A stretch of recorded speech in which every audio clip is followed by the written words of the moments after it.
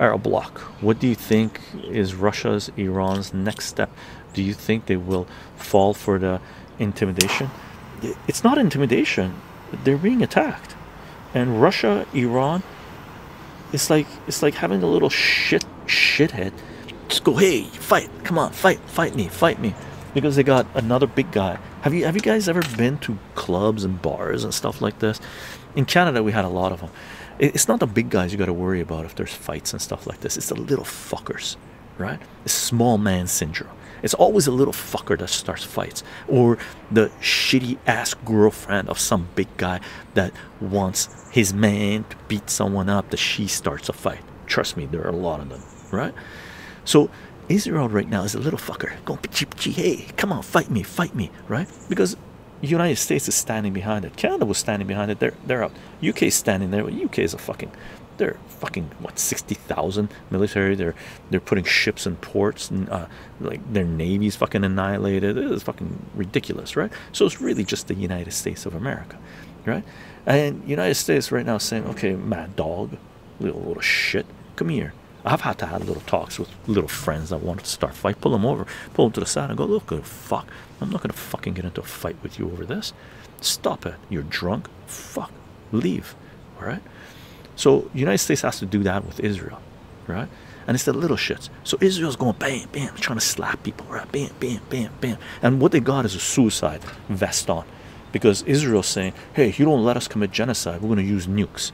So that's like a suicide vest. So Israel, best example would be little man syndrome, little shithead, racist, fucking supremacist that has a suicide vest on, and they're coming along and saying, I'm going to kill these kids, right? These women, these children. I'm going to take over people's homes, and if you guys don't let me to do, I'm going to blow myself up. Not only that, I got a big guy over here that's going to blow you up, right?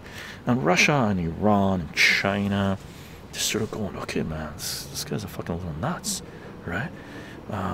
We'll let him get away with shit for now, because, well, we don't want the world to blow up, because this guy's dumb enough to think that that's a viable solution, and they're fucking psychopath enough to do it, right?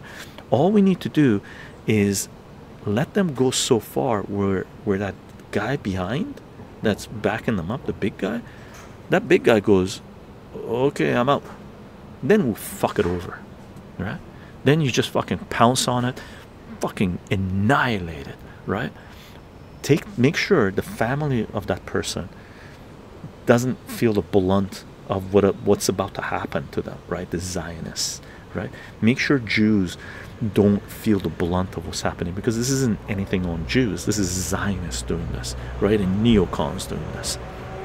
So Israel has to be dealt with in a way where it's not annihilated, and Jews are allowed to live in peace with Christians, with Muslims, with atheists. Doesn't make a difference, in peace in that region, right?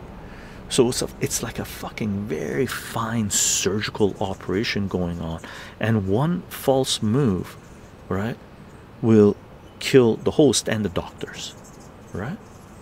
So the world has to treat Israel with a fine fucking finest fucking, what do you call it, not an X-Acto knife, but surgical equipment that there is, because the world has allowed Israel to think it's okay to turn into a Zionist supremacist state and do whatever the fuck they want to other human beings.